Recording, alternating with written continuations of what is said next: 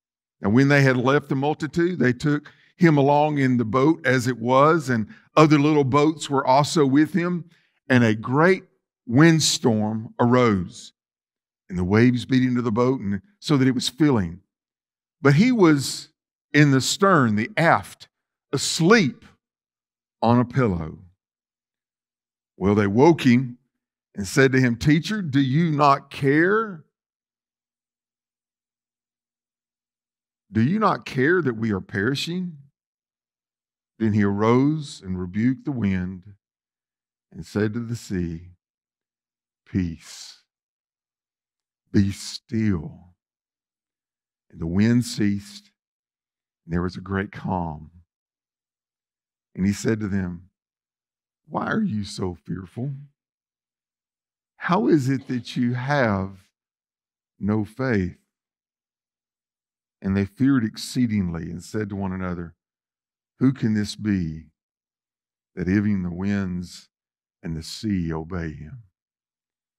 Let's pause and talk to our Lord. Father, thank you for your word. Thank you that it is perfect and complete, and it is for our best interest. It is your best for us. So, Lord, I pray that we have ears to hear you today. Let your word find its place in our hearts. Father, I doubt that there's anybody in this building that has all the faith that they need. Like the muscle, it needs to be exercised, that it needs to grow. Because, Lord, if we don't exercise it and let it grow, it will atrophy and we will lose what faith we have. So call us to yourself. And Lord, because we do love you, we do want to please you, let us live lives of faith. In Jesus' name I pray. Amen. They got into a boat. The boats in that day, a bigger boat, was about 26 or 27 feet long, 7.5 feet wide, about 4.5 feet tall. How do I know that? Well, in 1986, they found a boat like this in the Sea of Galilee on the northern part of it. They did their testing on it to find the age of the boat, and they found that it was a first century boat. About 26.5, 27 foot long, 7.5 feet wide, 4.5 feet tall. It would hold about 15 people. Now, remember the sermon before, we talked about this, and he said that there were two types of boat. There was the big boat that couldn't get all the way up to the shore, and then there was a little paddle boat that they had where they would get out of the boat and come to the shore. This is the big boat. Remember when he was preaching the sermon, because there were so many people in the multitude, he moved out and he's sitting in the big boat so that the waters could be like a microphone and all could hear the gracious, glorious words of God. So he is there and he's preaching to them all day, and he's taking time in between and he's talking to his disciples. Then maybe he had another parable to give, another sermon to preach a little bit. But at the end of the day, and all are tired, he turns to them and says, let us cross over to the other side. There's some more ministry that needs to happen in the Decapolis. And it says here, now listen, don't miss this point. There were other little boats that went along with him. Now, these are not the paddle boats, but they're smaller than the big vessels that are 26.5 foot long. So there would be something in between, maybe one that maybe 4 people or 5 people could get in, and they begin to follow along. They so desired to be with Jesus night into the day, and they didn't know where he was going, but they knew one thing: wherever he goes, that's where I want to be. That's a good thought, isn't it? So they're going out and they're launching out. Now, the Sea of Galilee is just about 700 feet, come on now, below sea level.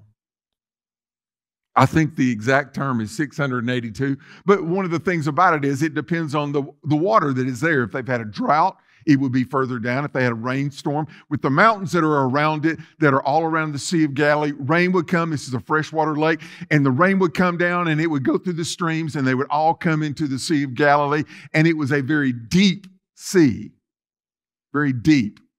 Okay? So it was a freshwater sea, and it was a wonderful time. But Jesus is in the back of the boat at the aft, the stern.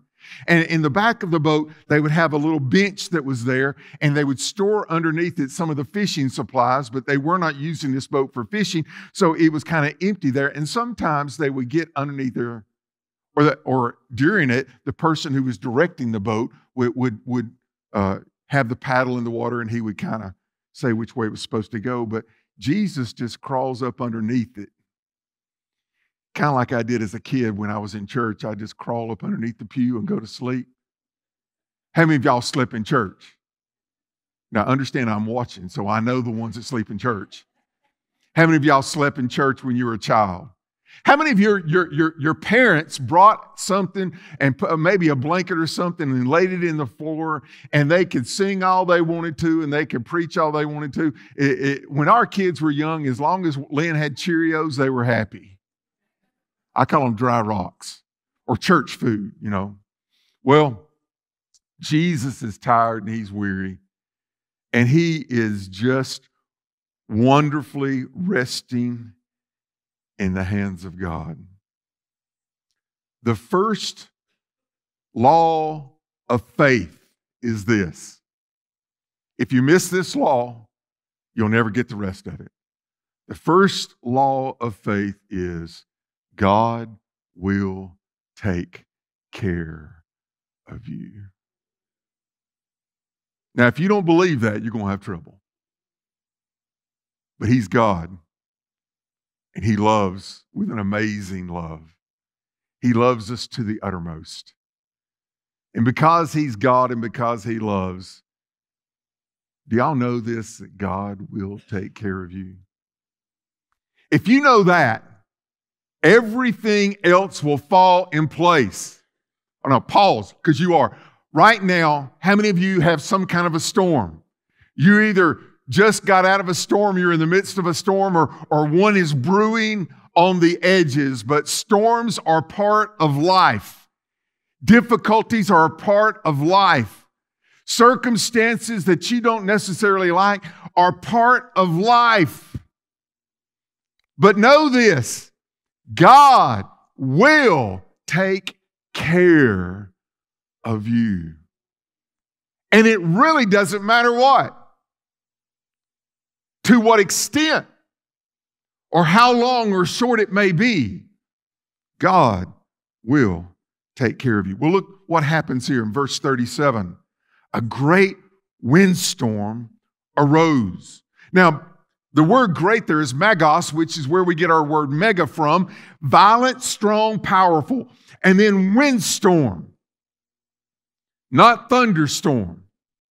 This is not like a great big front came in off the Mediterranean Sea and covers all of Israel, and this big front comes over and there's just big storms that are there. That's not what this is. That's not what this is. Because the Sea of Galilee is so deep and so far below sea level and the mountains that are around it, the winds could come up. The hot air could come down to the cold air of the cold waters of the Sea of Galilee, and they would come rushing over the mountains or between the mountains, and they would just come pushing down, and a windstorm would come up. They could pop up like that. By the way, still happens today.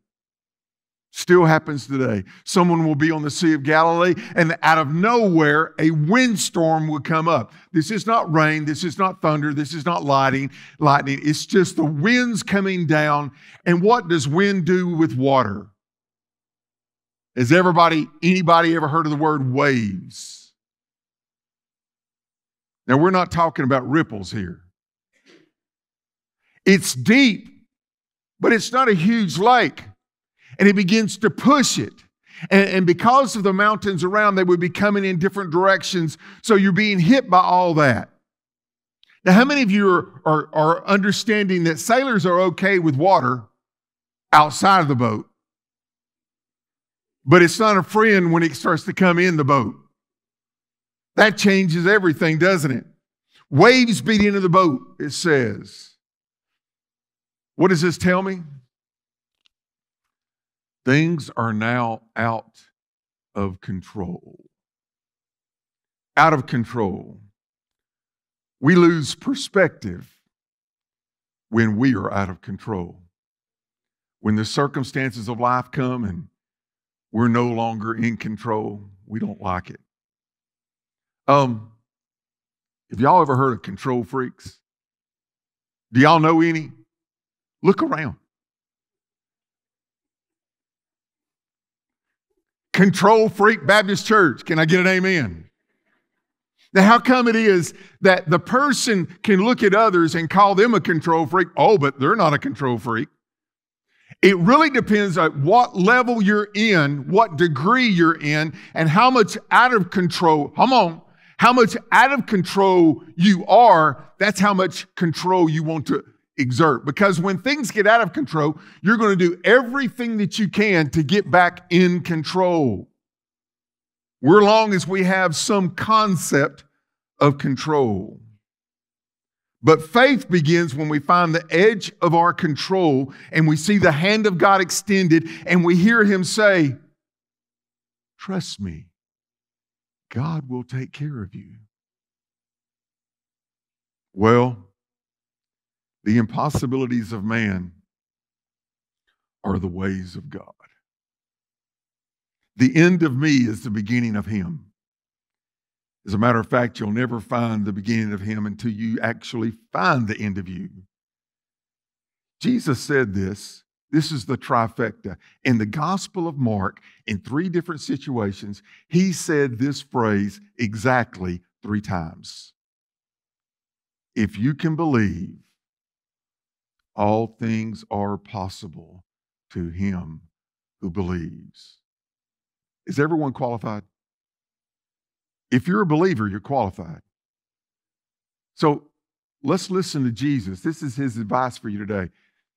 If you can believe in him, all things, come on, all things are possible to him who believes. Possible to the extent that you have faith, it will be done unto you.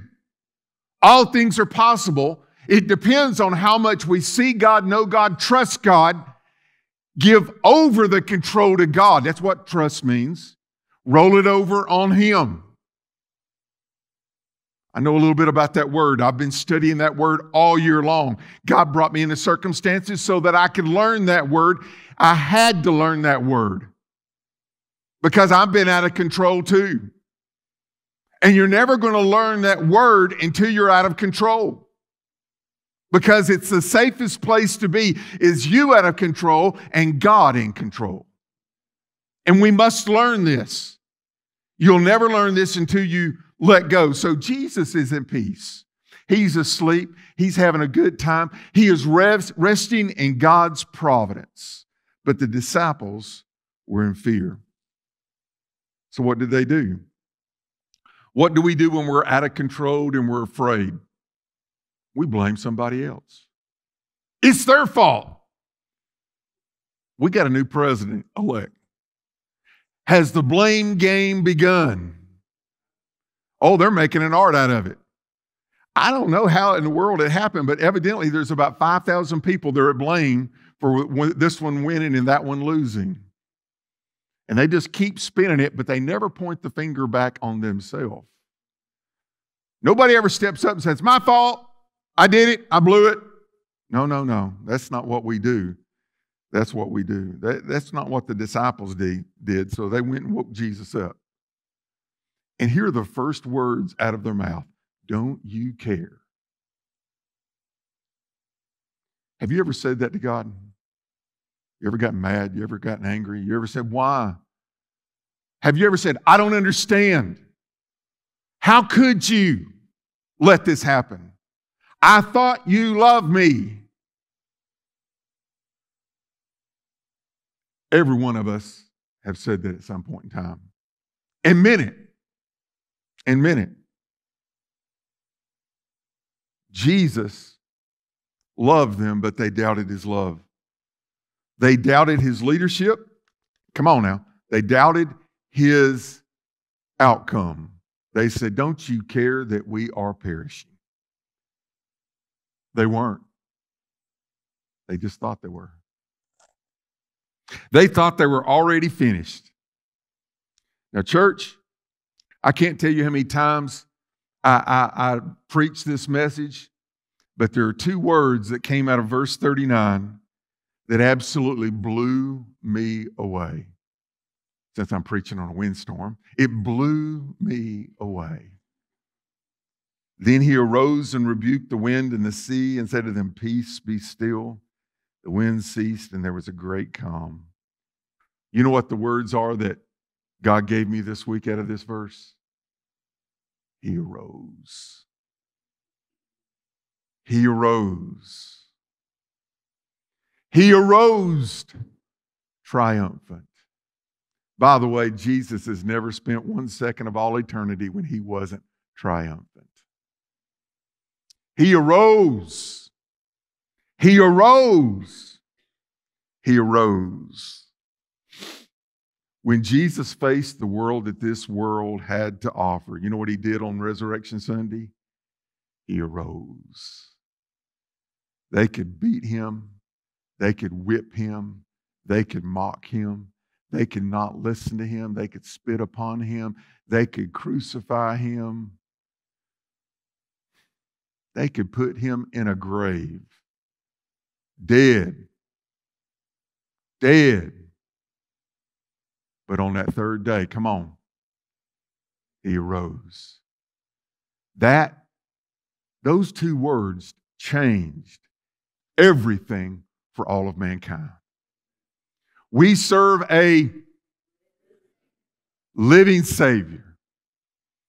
Now he's a Savior that reaches out with all the power of God, because God is not dead. He is alive, and he is working and wants to bless and wants to love in an amazing way.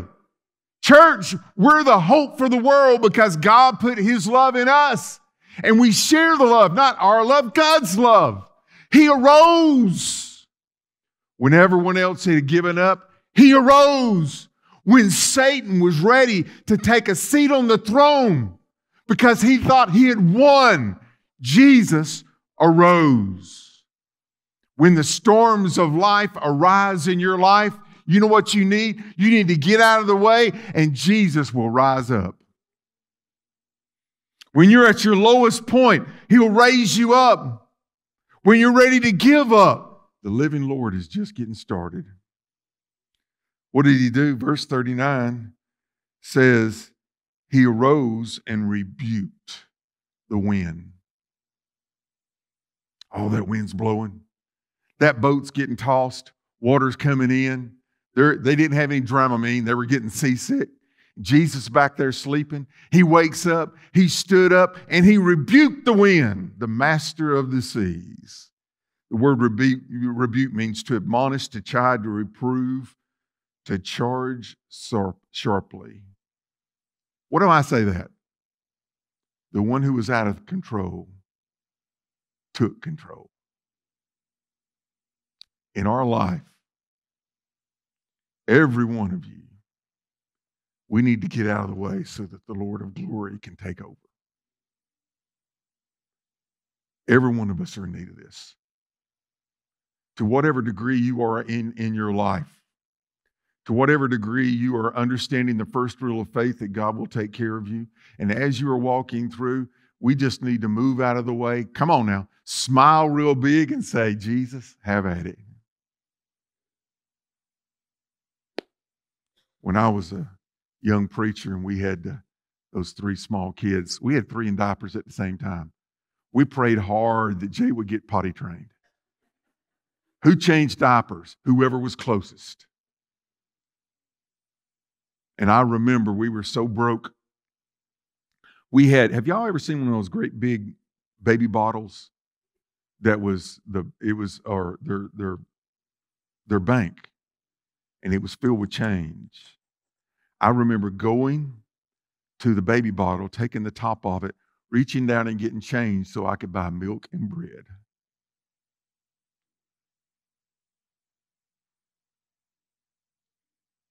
And that was the best place that God had for me. And you know what we did? We let go, we let God. Our kids never missed a meal. They had a house over their head. They had clothes on their back. We taught them the love of Jesus. We lived the love of Jesus before them. And we didn't do it perfectly, but God sure did. God sure did. And he said these words, peace, be still. Literally, he said, hush, be calm. He said to the winds, stop it. Hey, you can hear the wind. Y'all know what I'm talking about? And could you imagine being in it almost like hurricane force winds, literally.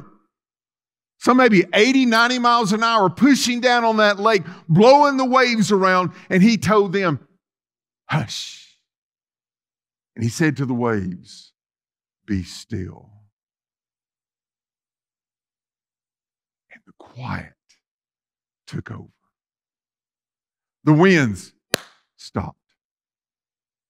The waves, the eyes, the jaw,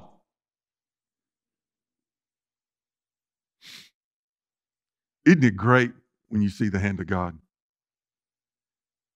Y'all know what I'm talking about when you say the glory bumps? How many of y'all like the glory bumps? They just come up and they just jump all over you. And when you get in the presence of God, something awesome happens. I can only imagine what it's going to be like when we get to heaven, amen? When we see Jesus face to face and our faith comes true in sight. And like the song says, I don't know if I'll be jumping up and shouting. I don't know if I'll be on my face before him. I don't know if I'll be singing. I will not be crying. I know one thing for certain. I love him because he first loved me. I'm there by his grace. What a wonderful thing it is to know the Almighty and how he fills my soul. Oh, how sweet Jesus is. Peace, be still, and there's a great calm. To the extent of your pain, we revel and we shine in the goodness of the glory of God. So he turns to his disciples, ask a question. Why are you so fearful? If I want to be like Christ, let me ask you this question. I don't know all your circumstances, but why are you fearful? What's the first rule of faith?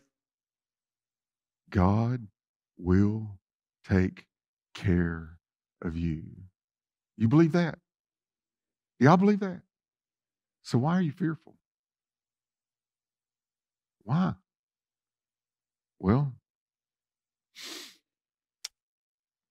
you ever heard faith over fear? Your faith will make fear go away.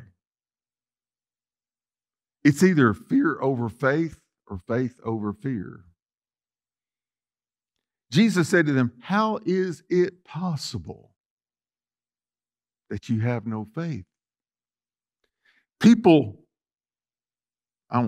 We accept fear as natural, but faith as foreign. We're comfortable with fear. We've been there enough. But faith, we see that as foreign in our life. We would rather live in the fear that we know than the faith that we have yet to discover. Y'all remember COVID? I was in a meeting during COVID, and a person said it, and they said it loud, and they said it very demonstratively.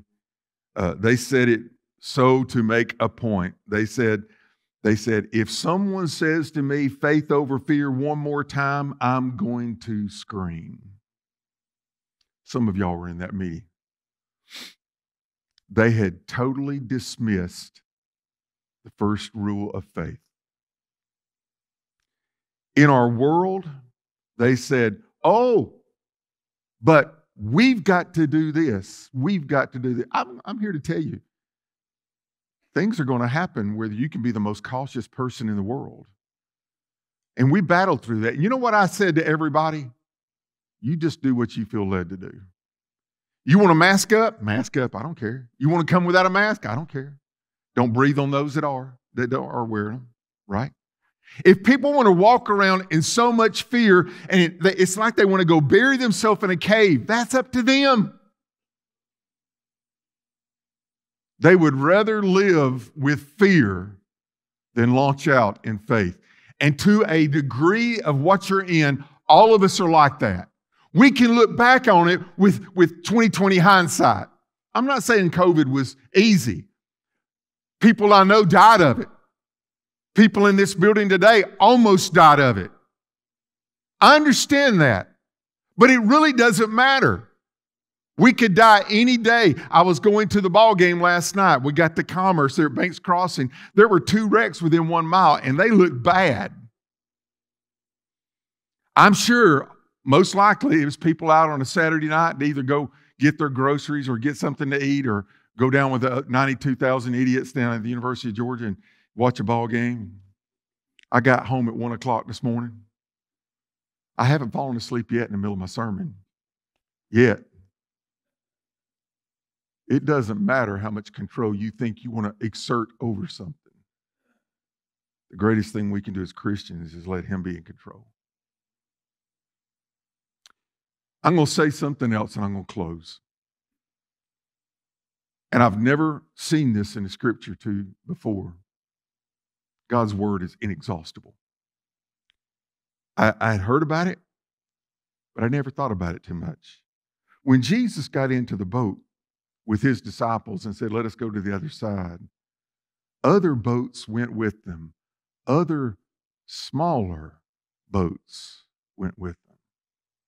Now, if the disciples are in a 27-foot boat, 7.5 feet wide, 4.5 feet thick, or up and down, if they're scared to death, if water's going into them, I wonder how those 3 or 4 or 5 other people in those smaller boats felt.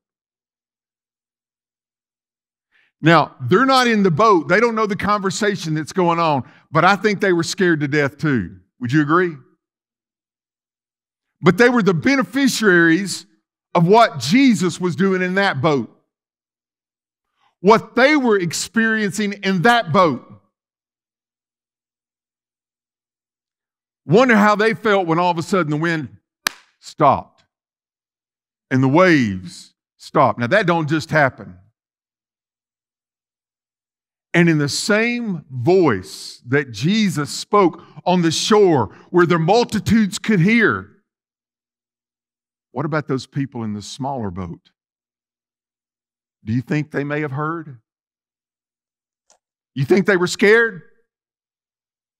Maybe they heard Jesus say, "Where is your faith?" Maybe they heard Jesus say, "How is it possible that you have no faith?"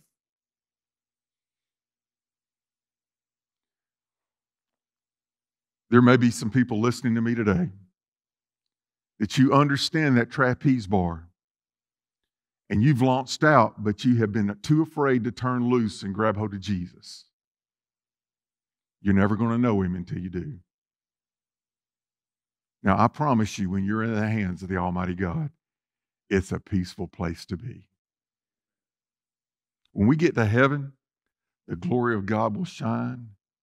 And for the first time in my heart, I will be fully at rest.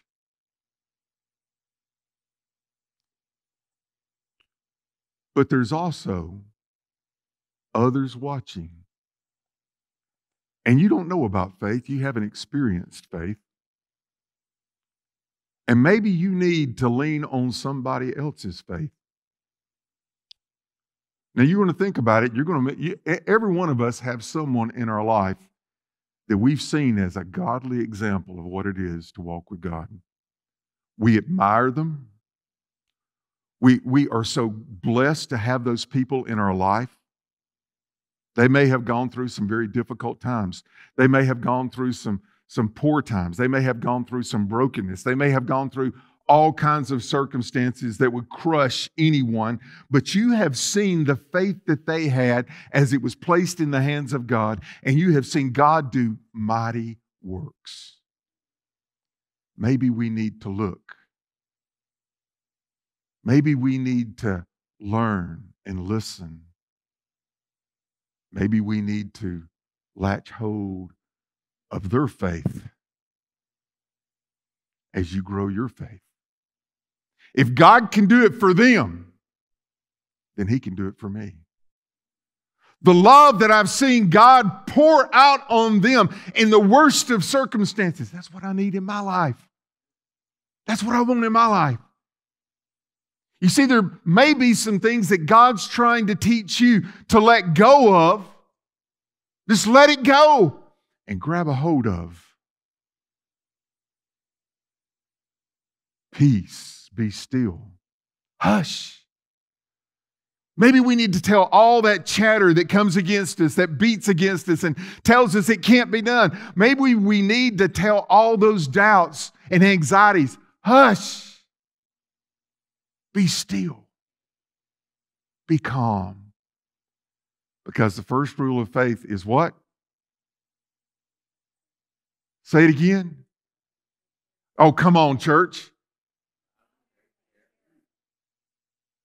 Learn it. Live it. Love it.